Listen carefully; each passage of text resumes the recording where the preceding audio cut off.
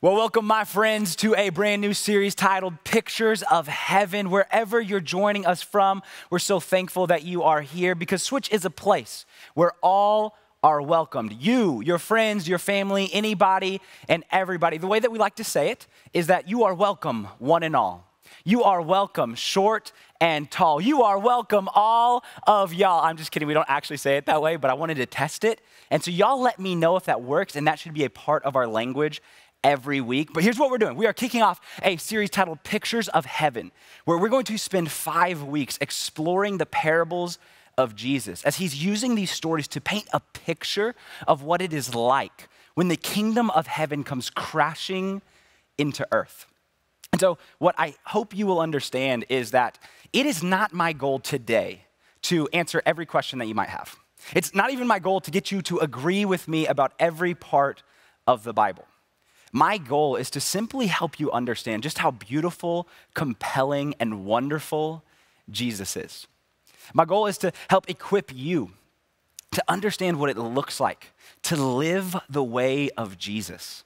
Because when we align our lives with his, here's what we get. Not status, wealth, fame, or power, the things that so many of us are chasing for. Instead, what we get is purpose.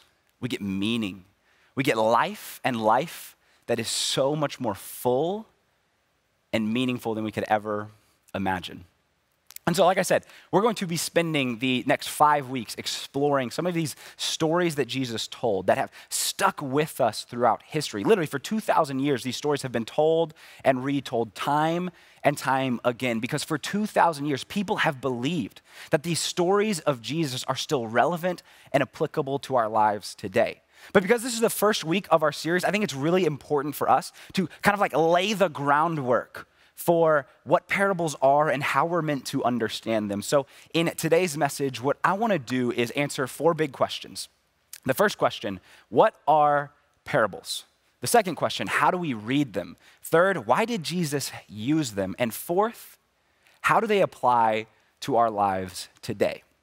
And as we're discovering the answers to these questions, we'll be looking at one of Jesus's parables titled The Parable of the Sower. Now, this is a story that shows up in Matthew, Mark, Luke, 3 out of the 4 gospel accounts. And every time this parable is used, it's kind of used as an introduction to help the readers of the gospels understand what parables are and how to read them. And so what better parable to use to help us be introduced to the power that is found within these words? And so that first question, what are parables? What are parables? I really like the way that Klein Snodgrass, he is a theologian and scholar, defines them. He says they are stories with intent. The parables of Jesus are stories that are meant to make a point. Tim Mackey from the Bible Project, he talks about the parables of Jesus being like commentaries, explaining all of the things that Jesus was saying and doing. These parables of Jesus are these stories that are meant to provoke new ways of thinking in us, to confront our assumptions and challenge us to live the way of Jesus in our lives every single day. So what are parables? Parables are stories that are intended to teach us who God is, what his kingdom is like, and how we are meant to live as his people. So now that we have an idea of what parables are, let's jump into this parable of the sower that starts in Luke chapter 8. And what we're told is that there was a large crowd gathering. There were people coming to Jesus from town after town when he told this parable. And here's what he says in verse 5. He says, hey, a farmer went out to sow his seed. As he was scattering the seed, some fell along the path. It was trampled on and the birds ate it up. Some fell on rocky ground, and when it came up, the plants withered because they had no moisture. Other seed fell among thorns, which grew up with it and choked the plants. But still other seed fell on good soil. It came up and it yielded a crop 100 times more than what was sown. And when he said this, he called out, whoever has ears to hear, let them hear. So when it comes to the parables of Jesus, right, we read this story where at first it's like, okay, cool, that sounds good, but what do I do with it? Because if you're like me, you're not actually a farmer. And so this farming metaphor doesn't really connect with you in the world that you live in today. And so it's like, okay, cool. This is like a fun story. No idea what it means, which then brings us to that second question, right? So like, how do we, as modern readers, engage with the parables of Jesus and understand what it is that Jesus is trying to communicate to us through these stories? And so one of the things that we talk about a lot in Switch is this idea that the Bible was not written in order to give us easy answers, but it was written to invite us to wrestle with hard truths. And that's exactly what these parables are trying to do.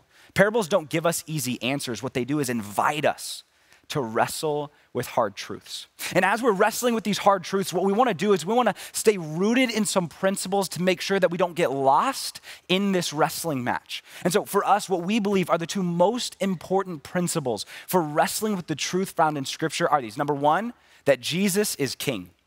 And number two, that context is everything. You see, as we're navigating the Bible, there are going to be some things that we read that are really difficult for us to understand and wrap our minds around because it was a book written to a different group of people who spoke a different language, who lived in a very different culture than the one that we do today. And so it takes wisdom to wrestle with these words and understand how to apply them to us.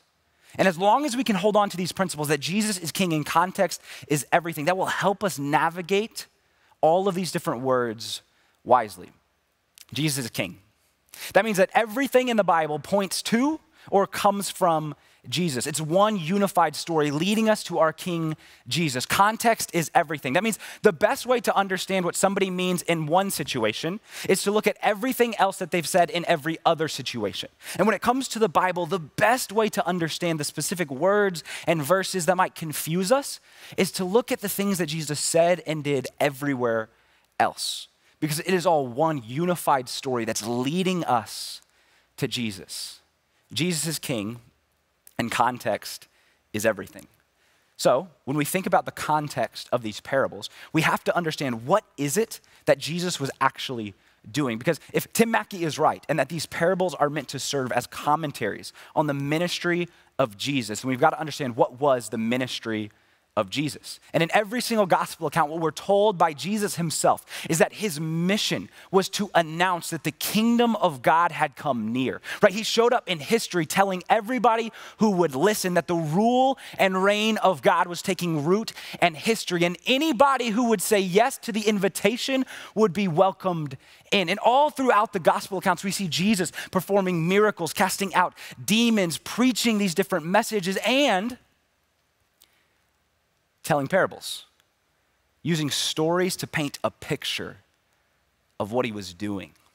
And so as we're reading these parables of Jesus, that's the context that we need to come back to, that Jesus is announcing the subversive and dangerous message that there's a new king in town, that it's not Caesar, the emperor of Rome, who's actually in charge. It's not the high priests of the Jewish land that are in charge. No, it is God who is in charge. And what that means is that justice, that goodness, that fulfillment, that life will be the new way of doing things in his kingdom.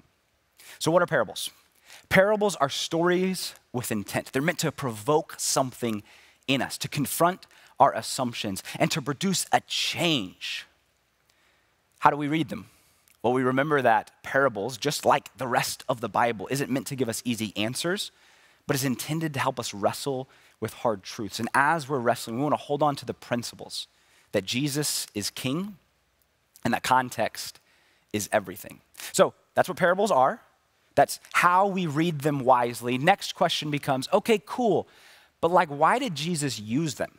Is that really the most effective way to get his message across? And if you're asking that question, the good news is you're not alone. Like, as a matter of fact, though, that is the question that Jesus' disciples immediately asked him after hearing this parable for the first time. Right? If we continue on in Luke, what we're told is that his disciples asked him, what does this parable mean? In Matthew's account and Mark's account, there's a little bit more questions about, okay, like, why do you teach in parables?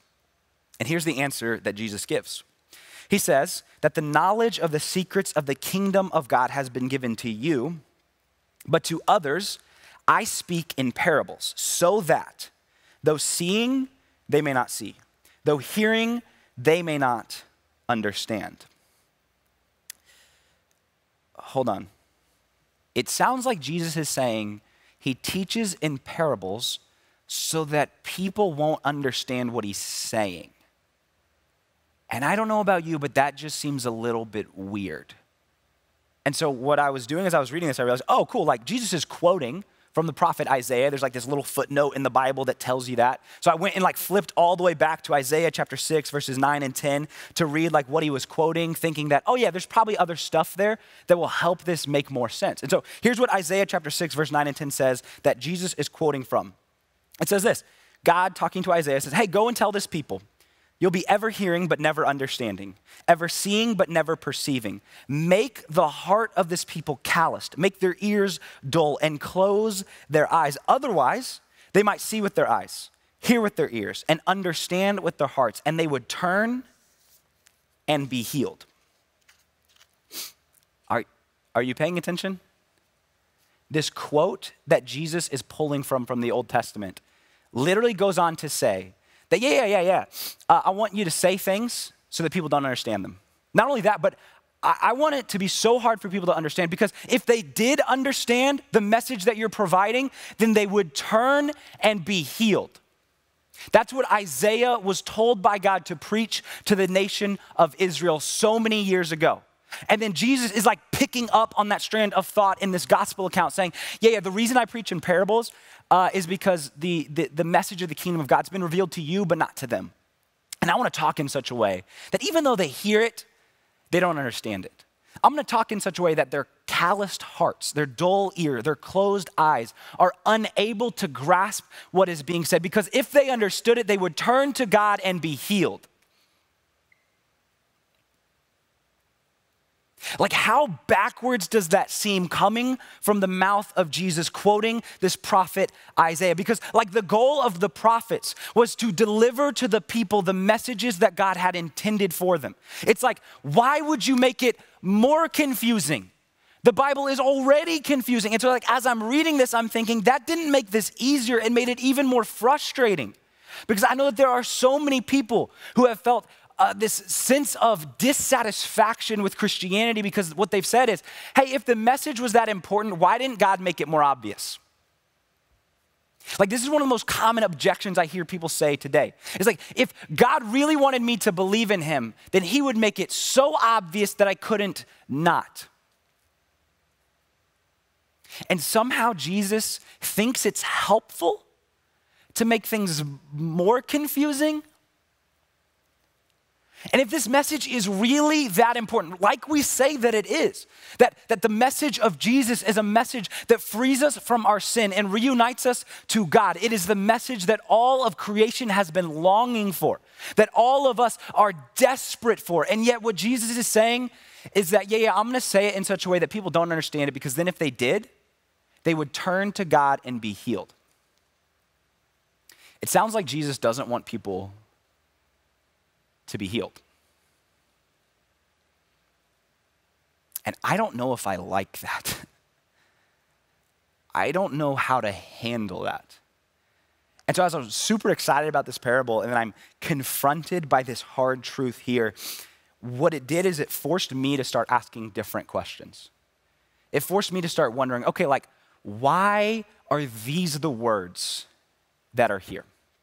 Like, there's gotta be more to this, because when I look throughout the Bible, when I look at the person of Jesus, what I see is love, grace, mercy, all of those things that we're desperate for. And so honestly, this doesn't seem to fit. This seems to contradict everything else I know about Jesus. And so I went and I talked to one of my friends that I work with. I said, hey bro, what if I told you that Jesus doesn't want people to understand what he's healing because he doesn't want them to repent, to turn to God and be healed? My friend looked at me and said, I wouldn't believe you. That seems ridiculous. I said, okay, well, check this out. Look at this. Right? And I showed him this passage so that he could read it. And he kind of looks at me with this confused face and he says, so what does that mean? I said, bro, I don't know yet, but I'm going to find out. Right? And so I kept going on this journey of trying to discover what is it that Jesus is doing here. And it brought me back to some of the person I mentioned earlier, Klein Snodgrass. He defined parables as stories with intent. And what he talks about is this idea that parables conceal in order to reveal. They conceal in order to reveal. It's like one of those things where, like imagine, for instance, as Jesus is teaching this message and it's this important, but then he says he's making it more confusing. It like kind of made me think about, like, for instance, say somebody breaks into your house in the middle of the night and you're not sure what to do. So you're like, man, I'm gonna call the authorities. So you go to dial 911, but then you just remembered that actually they had changed their number from 911 to 813-971-329-057-019 to make it more confusing and more difficult for people to call for help. Right? That's what it sounds like Jesus is doing. But what I started to learn is this idea of parables concealing in order to reveal is based on the fact that as human beings, there are a lot of times where when truth is in front of us, even if it's clear, even if it's available, we still reject it. Right? Like, have you ever seen somebody that has all of the evidence, the stories, the facts presented to them, and they are still unwilling to change their mind? If you haven't, welcome to the internet because it's everywhere. And I think this is what's so fascinating about this idea is that what the prophets were doing, what Jesus was picking up on, is the idea that sometimes the best way to reveal truth is actually to conceal truth. Because sometimes before people are willing to hear the answer, first, they have to ask the question. I think one of the best examples of this in Scripture is with a prophet named Nathan, who was sent by God to rebuke the king David. Now, the context of this parable is that David had just gone up onto his roof, seen another man's wife, took her for himself, slept with her, got her pregnant, and in order to cover up his actions, had her real husband murdered. So that's what the king did. And God wasn't okay with it. So he sent a prophet to rebuke the actions of David, to call David to return to God. But Nathan was pretty smart because he understands, like, hey, if I go call out the king, then more likely than not, he's not gonna hear what I have to say, and he's probably gonna get me thrown in jail and then executed. So Nathan had to figure out a way to conceal this truth in order to reveal the truth. And so here's what we read is the way that Nathan delivered this message to David. He comes to David and he tells him, hey, David, there were two men in a certain town, one rich and one poor. The rich man had a very large number of sheep and cattle, but the poor man had nothing except one tiny little lamb that he had bought. He raised it and it grew up with him and his children. It shared his food, it drank from his cup, and it even slept in his arms. It was like a daughter to him. Now a traveler came to the rich man, but the rich man refrained from taking one of his own sheep or cattle to prepare a meal for the traveler who had come to him. Instead, he took the tiny little lamb that belonged to the poor man and prepared it for the one who had come to him. This rich man, who had all the sheep you could ask for, instead of killing and cooking one of his own, took the one sheep that the poor family had. And when David hears this, we're told that he burned with anger against the man. And he says to Nathan, as surely as the Lord lives, the man who did this must die. He must pay for the lamb 4 times over because he did such a thing and had no pity. And then Nathan looks at David and he says, you are that man because you are the king of Israel. You had everything you could ask for and you took this woman without asking. You murdered her husband to cover up your actions. What you did, David, was wrong. You are the man.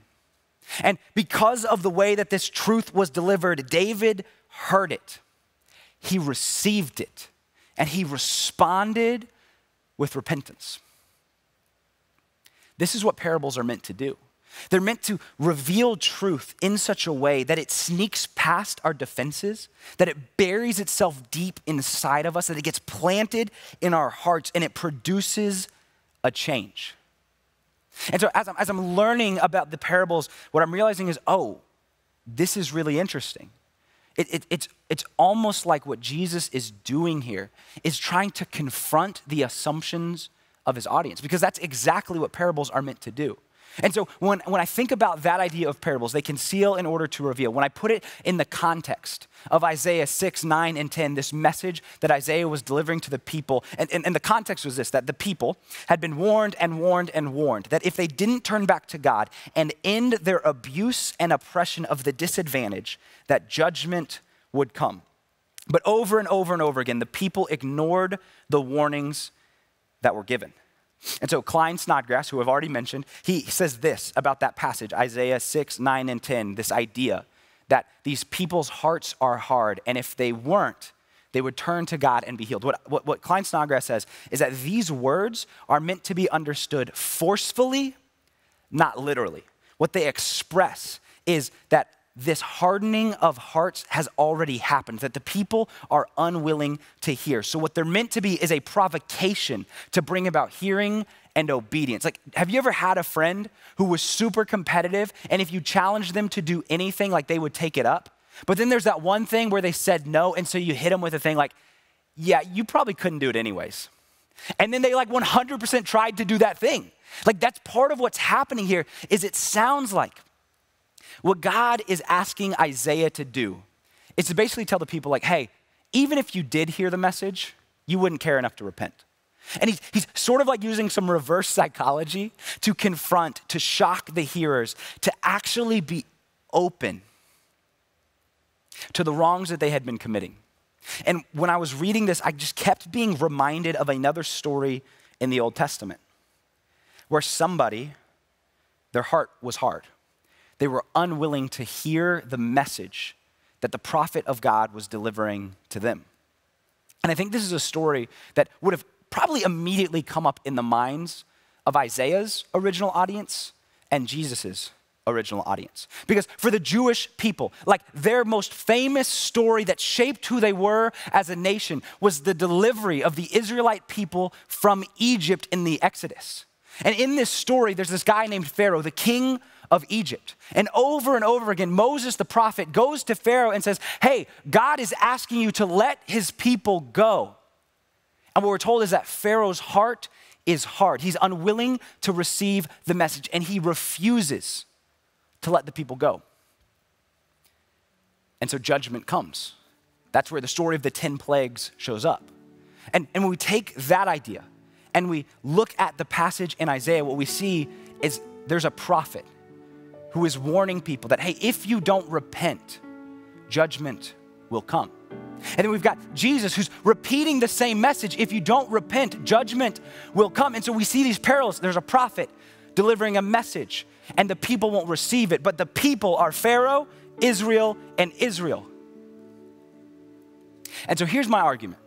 My argument would be that when Jesus is quoting from the prophet Isaiah, what he is trying to do is to confront his audience with the reality that they had moved so far from God's will that they were just like Pharaoh, that they were a new Egypt. You see, what Jesus was doing as he's traveling around preaching about the kingdom of God is he is calling out the corruption and the hypocrisy of the religious leaders. He's saying, hey, you say all the right things. On the outside, you look really pretty, but on the inside, you are abusing your power. You are oppressing the people of God. You are doing exactly what Pharaoh did to your ancestors so long ago, and the time has come for you to repent, to return to God and be healed. But honestly, you probably feel really comfortable, so you may not even repent.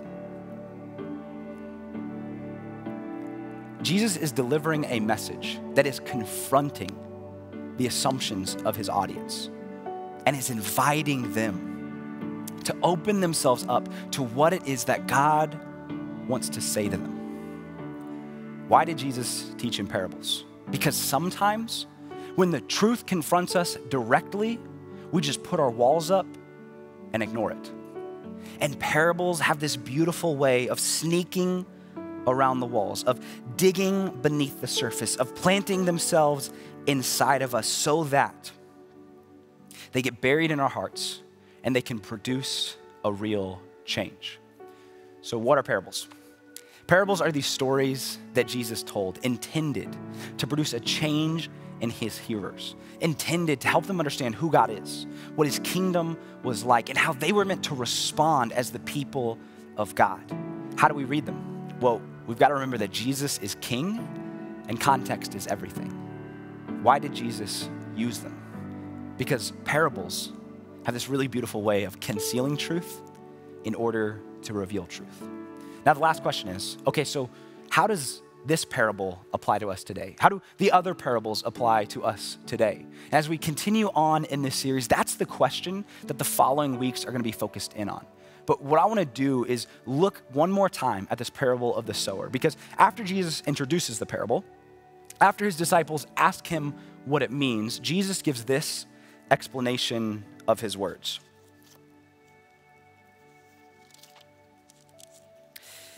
He says in verse 11, Luke chapter 8 again, "This is the meaning of the parable. The seed that the sower's planting is the word of God. Those along the path are the ones who hear, but then the devil comes and takes away the word from their hearts so that they may not believe and be saved. Those on the rocky ground are the ones who receive the word with joy, but they have no root. So they believe for a while, but in the time of testing, they fall away. The seed that fell among thorns stands for those who hear, but they go on their way. They are choked by life's worries, riches, and pleasures, and they never mature. But the seed on good soil, it stands for those with a noble and good heart, who hear the word, who retain it, and by persevering, they produce a crop." So what is this parable trying to teach us today? Well, it's trying to show us that the message of Jesus has been made available to everyone who's willing to hear it. But for some of us, when we hear it, we won't understand it. We won't actually receive it. And so the message will be taken from us. For others of us, maybe we hear it and we get excited for a little bit, but then as soon as following Jesus gets hard, we think, you know what, this actually isn't worth it, so we give up. For others of us, the seed gets planted and we start following Jesus, but then we get distracted by all the things of this world, wealth, fame, power, popularity, all of those things that we want. We start chasing and we turn our backs on Jesus. But then there are some of us who will receive the word that is planted in us, and it will produce a crop 100 times what is planted. What Jesus is doing as he's teaching us this parable is he's inviting us to receive his words with humility and respond to his words with obedience. So the question for you today is this: will you receive the words of Jesus? And if you do, how will you respond? Let's pray together. Father God, we thank you so much for the fact that you have brought us here together today. I pray for all of us as we are joining together from wherever we might be around the world, that God, we would be open to whatever it is that you want us to hear today.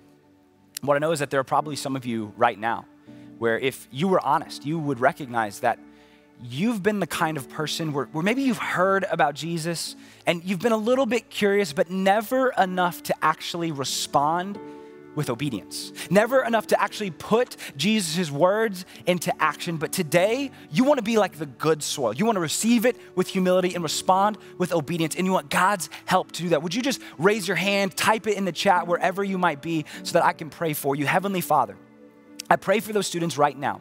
I pray for all of us as we are hearing this message, that we would receive what you have for us, that we would respond with obedience, that we wouldn't just be hearers of your word, but we would be doers of your word, that we would discover by putting these words into practice the joy that comes from serving you and being used by you. Still in an attitude of prayer, there are others of you right now where what you would recognize is that you don't really know who Jesus is, that you don't really have a relationship with him, that maybe you've been trying out this church thing for a while, but you just aren't convinced. But there's something that is shifting in you today. As you're hearing this message, those questions are bubbling up to the surface about whether or not Jesus is worth it.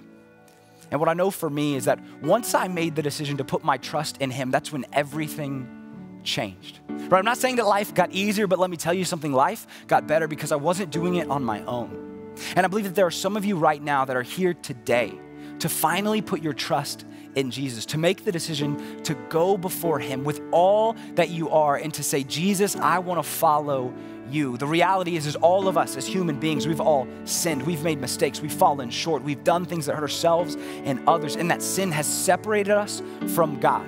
But in Jesus, God made a way for all of us to be reunited with him through Jesus' death on the cross, through his resurrection from the dead. God made a way so that all of us could be rescued from our sin and reunited with him. And I think that's exactly why some of you are here today, to experience the grace of Jesus, to be transformed from the inside out. And if that's you, and you realize that today is the day where you make a choice to put your trust in Jesus, wherever you are, lift your hand right now. Type it in the chat below. Let us know that you're committing your life to Jesus. Click on the moment that's there so that we can help you understand what it means to follow Jesus. And as people are making that decision for the first time, as a Switch family, we're gonna pray together, because even though you had to make that choice on your own, you don't have to pray alone. So all together, out loud, repeat after me. Heavenly Father, forgive me. I'm turning from my sins. I'm turning towards you. I need your love. I need your grace. I need your mercy. It's in Jesus' name. Amen.